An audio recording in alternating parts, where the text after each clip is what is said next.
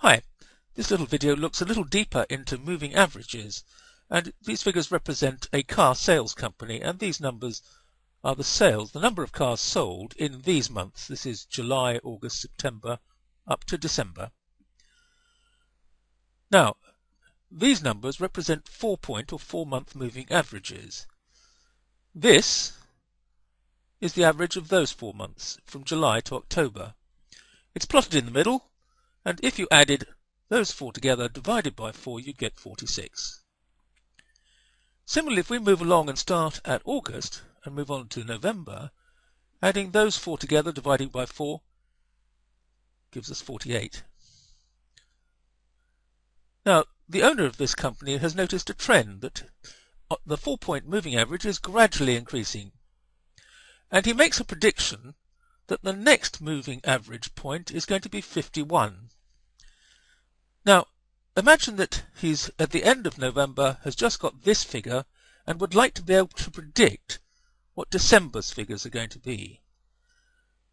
He has predicted what the 4-point moving average is,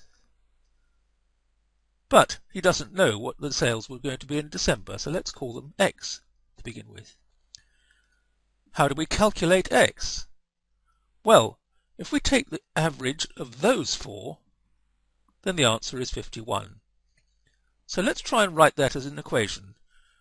Those 4 figures, 3 numbers plus X, if we add them up and divide them by 4, we get 51. So we've now got an equation that we can solve to find the value of X. What's the next line? Well, those 3 numbers add up to 150, so 150 plus X is 4 times 51. So X is 204 minus 150. 204 is 4 51s.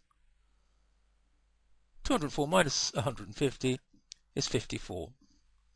So that is the value of X.